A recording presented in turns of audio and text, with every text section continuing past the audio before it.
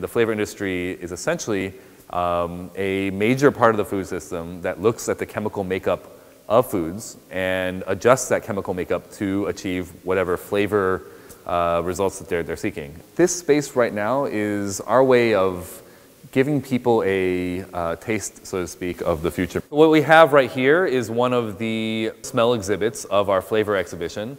This is a technology that we actually invented, and I would say has never been done by any other institution, museum, or otherwise. And it allows you to press different buttons. Each button releases an individual smell, and then you can press the buttons together to create composite smells.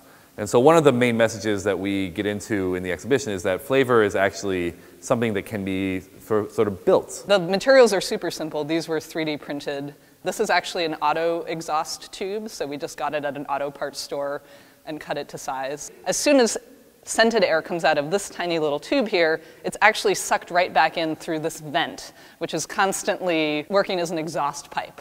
The valve and jar technology, which you can kind of see through this window here, the lids of these jars have two little valves. One essentially pushes air into the valve, and the other sucks air out. And so you can press orange, essential oil, on this cola machine and just get the smell of orange. If you press all 4 buttons at once, orange, lime, cinnamon, and vanilla, you'll get all 4 of those. We also worked with a flavor chemist to develop not only the sort of educational demonstrations here in the cola exhibit or the strawberry exhibit, or on the other side there's a coffee exhibit, but he also worked with us to calibrate the dilution levels of each chemical. The flavor industry is essentially sourcing chemicals from all over the place and using them to adjust the flavor of the food that we eat.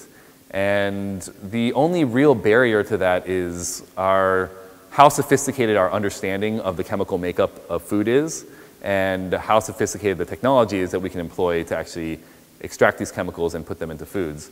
And on all counts, that's getting better and better. And so as we move into the future, the flavor industry can only be expected to be creating more nuanced flavors that they can recreate or even invent as we go forward.